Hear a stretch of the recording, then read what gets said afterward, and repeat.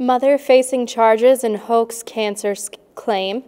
Republicans want Klett to keep as state tourism secretary. Injured Girl Scout returns home. These stories and more coming up on this edition of Community News Review. This is Community News Review, a service of WSCS TV, news content provided by WHBL.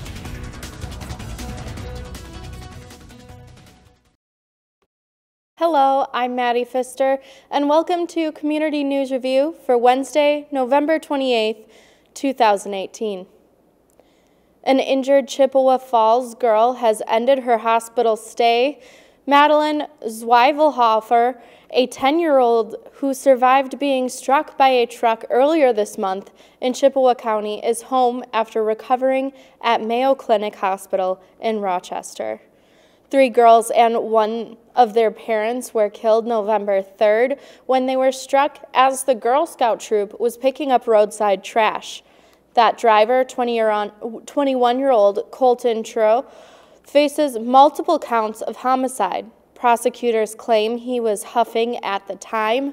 A passenger in his car tried to wrestle control of the steering wheel right before the crash. A GoFundMe page has been established for Madeline, and as of Monday, it had collected more than $98,000. Prosecutors are bringing charges against the mom who they say faked her child's cancer diagnosis to raise money. Emily Faber is facing 1 count of theft by false representation in Waushara County. Fox 6 reports that Faber is now looking to repay more than $8,000 that has been raised for her daughter. A local pub organized a chili cook-off to raise money. Another volunteer sold special bracelets, and Faber claimed that she found a lump in her 2-year-old daughter's arm and then told people that the child had non-Hodgkin's lymphoma. The child's father, based on Faber's claims, also thought that his daughter was sick. Other family members went to the authorities when they wanted to attend treatment session at Children's Hospital and learned that the girl was not a patient there. GoFundMe.com says that they have shut down an account that was set up for the case, and money is being returned to those who have donated. Faber is due back in court in January.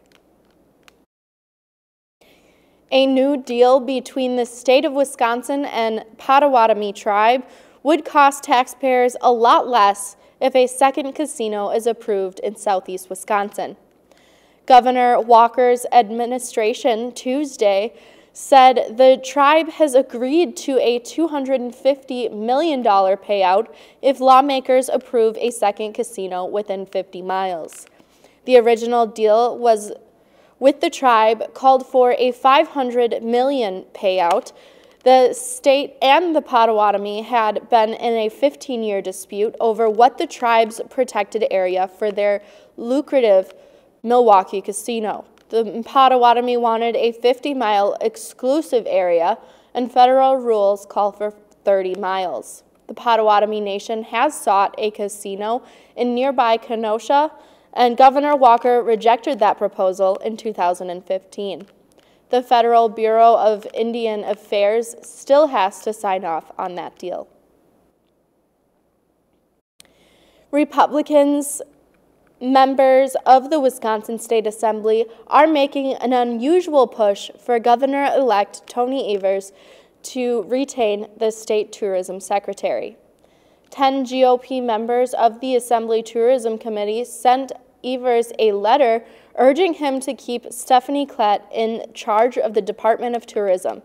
The letter says Klett helped grow tourism from $14.8 billion industry in 2011 to more than $20.6 billion today.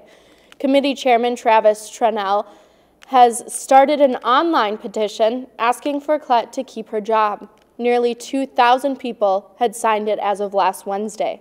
Republican Governor Scott Walker, who lost his re-election bid to Evers, appointed Klett as tourism secretary at the start of his first term in 2011. The U.S. Food and Drug Administration said on Monday that the source of an E. coli outbreak in the United States and Canada that has been associated with romaine lettuce appeared to be growers in the Central Coast region of California. At least 43 people in 12 states and 22 people in Canada have been sickened in the outbreak. Last week, the U.S. Centers for Disease Control and Prevention issued a blanket warning to avoid all romaine and advised consumers, restaurants, and markets to destroy any on hand. The FDA said that on Monday, all romaine lettuce entering the market should now be labeled with a harvest location and date that consumers should not buy or eat if that information is missing. The agency said that going forward, romaine lettuce grown in the Central Coast region of California should be discarded, while product from elsewhere was no longer subject to warning. And finally, Wisconsin country singer Kris Kroes is in the top 10 of The Voice. The Barron native moved on in the competition, performing on the show with coach Blake Shelton on Monday.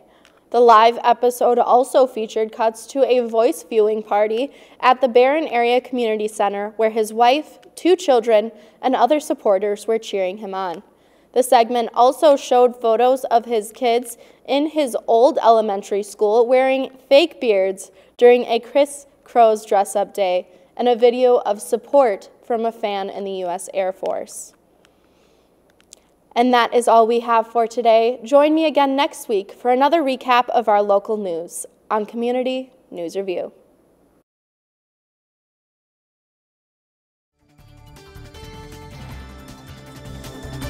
News content for this program provided by WHBL in cooperation with WSCS TV.